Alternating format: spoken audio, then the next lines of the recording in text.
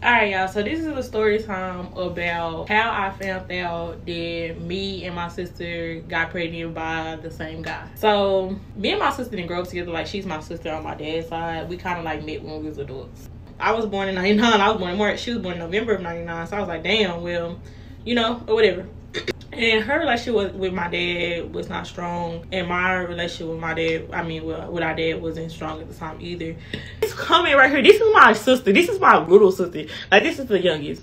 Well, we had another sister, but that's another story. She actually died. But this is my little sister. Like, this is the youngest sister I got. So, y'all. So, I hit her up. I asked her, like, how you know him? So, his name is Pedro, right? He's a tattoo artist. So he did this tattoo, and I'm gonna give y'all a little backstory of how I actually started talking to him. So I hit her up, I asked her how she knew him, and she was like, he do tattoos, why? So I was like, oh, okay, I left it at that. And then she was like, oh, I kind of him, whatever, right? And I hit him up. So I was like, hey, I'm trying to get tatted. Ooh. So he's like, all right, pull up. So when I went to get tattoos, like, I got this is the tattoo I got. I got these, y'all. So I got that tattoo. So when I got a tattoo, it was all chill, like vibe, whatever. So he was like, you got a boyfriend? I was like, yes, you know, whatever. So I couldn't feel him when he was tattooed. Like, he was like this, like, and just tatting, like, you know, grabbing and stuff. So I was just like in nothing but my panties. Like, I promise y'all, I was in nothing but my panties. So after we took a break. We had walked to get something for the stove. He ended up kissing me while I was at the stove. And I was young, y'all. So I was like 18 to be 19. So I was young. So I thought it was just cool, like, cool, whatever. And he's Mexican, by the way. So we walked to the store, and then we walked back to the tattoo shop. The store was like just like 2 shops down, so don't say why food was long. So we went back to the tattoo shop. He ended up finishing my tattoo, y'all. And when he finished my tattoo, he gave me head. Y'all know, he gave me head. So we was just texting and talking for a couple of days. I still had a boyfriend.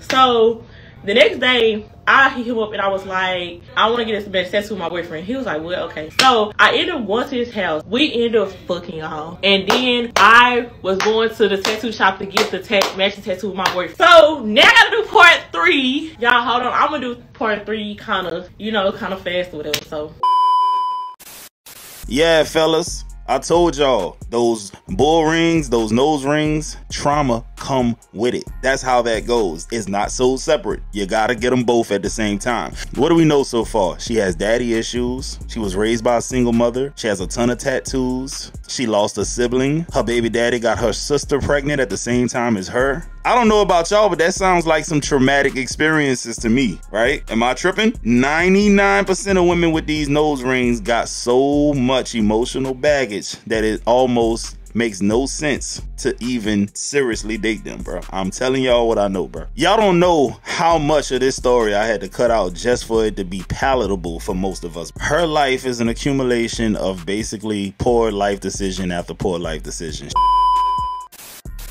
Whoops. Looks like you around and found out, and now you're dealing with the consequences of your actions. Hell yeah, man. I got cousins that fell for that, man. How you the 10th baby mama? Come on, man. You should have known damn well he wasn't going to stick around. He didn't do it for the other 9. What make you so special? You're not special. I'm sorry. You're just as basic. He can go find 10 more like you tomorrow. I hate that for them, bro. Go to the church community. I don't tell all the girls in the community.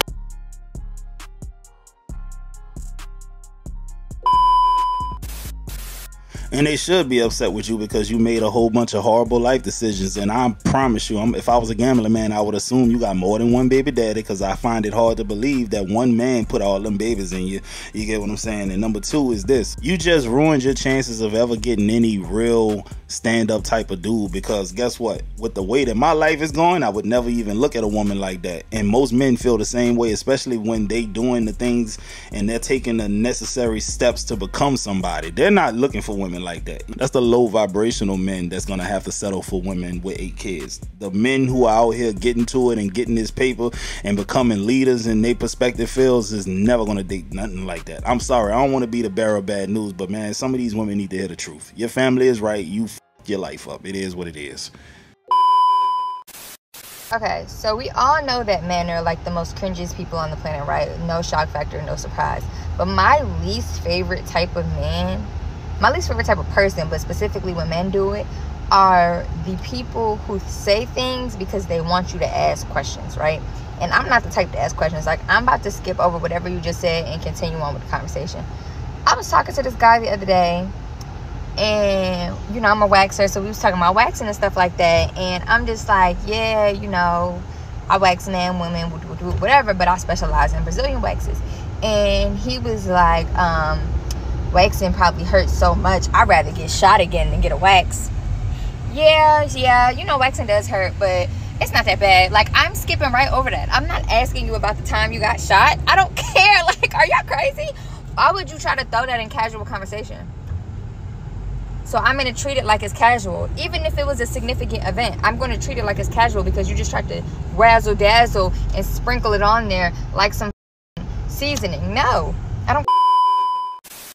Now, look, I don't know if this was a real life example that she's talking about, but to me, it sounds like a woman who got a lack of accountability, because why is you dating men that got shot before? And guess what? We all know he ain't get shot in the line of duty for working for the police department or in the U.S. Army, or he was a Marine. We know you dealing with street niggas, man. Let's be real. He got shot and you dealing with those type of dudes. So guess what?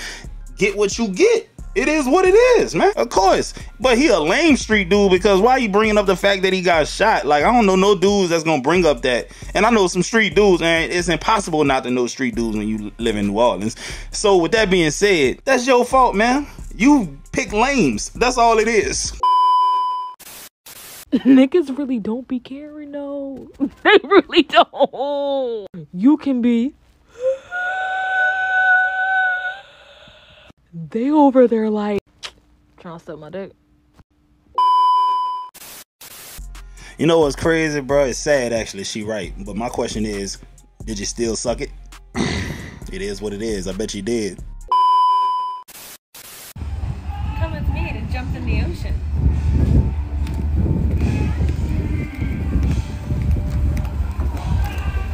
You know what's sad? A lot of y'all dudes would have followed her right into the ocean acting like a mermaid. I promise you.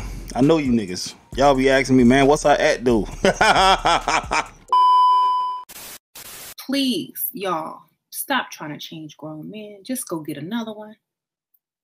Just go get another one. Get another one that is the type that you need him to be. That's it. You never see a man sitting there trying to change a woman. He just go get another one. Hey, I'm not gonna lie to y'all, bro. I might lose some subscribers on this one, but this lady is literally starting to grow on me, because, bro, she really do make a lot of great points, man. Us men, we ain't trying to change no woman. We replace them. What Jay-Z said, I don't chase them, I replace them. Yeah, she 100% right about that. But one thing I will say is this. Guess what, ladies? It's not as easy to go and do what she's telling you to do. A lot of men who already got it ain't checking for your type of woman. It is what it is, man. These guys are on the top of the mountain. They could do so much better than you. You better off getting a man while he in the building stage. That's what you need to go and do. Find a man that ain't got it already. Because the man that got it already, baby, I promise you, you do not qualify for that man. That's the only thing that I don't like about this message. You can't just leave what you got and expect to go find you a millionaire. It don't work like that, bro. These dudes put in decades of hard work, and they want a type of woman that you just don't live up to be. Fellas, I'm gonna prove to you why this lady is growing on me, because she does make a lot of points that actually could help a woman out, bro. I'm not gonna lie. This one here that I'm about to show you is spot on. It would work on me. I ain't gonna lie to you. If you want a successful relationship, get out of emotion. Don't always want to talk with your man. Oh, we need to talk about our feelings. How do you feel about me? Well, if he's still there, he like you. If he gone, he don't. Okay.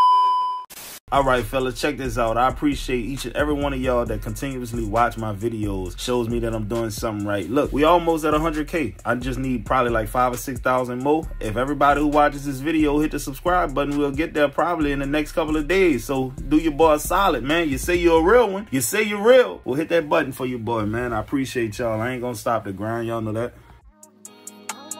I cannot take that. I can't take no more. I can't take no more. Man, I'm sick of these hoes. I'm so sick of these hoes. I can't take no more.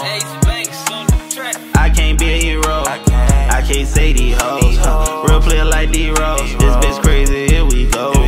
Blowing up my phone. Burned up all my clothes.